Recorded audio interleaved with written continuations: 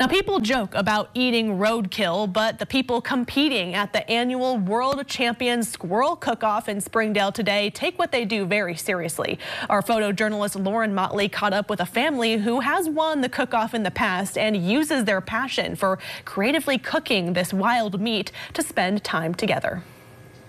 We started in 2019.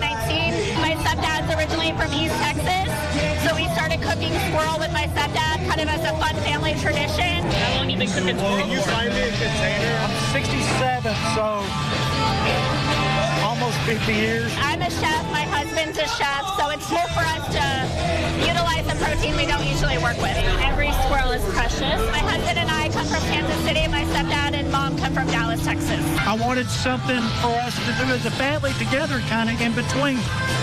So I found this several years ago, and I called them and asked them, and they're like, sure. We ended up coming, and we won the championship in 2019. That is the first time we did it. 2019, and won, and we can't give it up now. It's our family time for a week. And we're going to make a tabela, which is a Oaxacan street food that you shape into a triangle. You'll see it. Squirrel is very similar to rabbit. So we are taking the squirrel and we are grinding it to kind of tenderize it. But we're also taking the squirrel and pressure cooking it as well. So we have a barbacoa marinated squirrel that we're braising and shredding, and then we're going to roll in rice paper and fry for a torchon.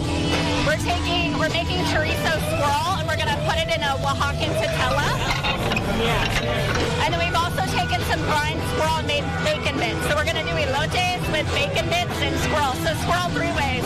We're using every bit of the squirrel, literally every bit of the squirrel. When I tell people we cook squirrel, I either get ew or what the heck, but I truly have found that it's teaching people about wild game and how it just tastes as good as rabbit. So kind of building that awareness is what it means to us. It gets to be your fun fact.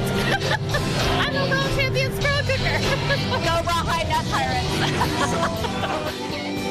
Such a fun event, and what a creative way of using a local food source. That is really cool there for that event. Now, barbecue lovers flock to Decatur to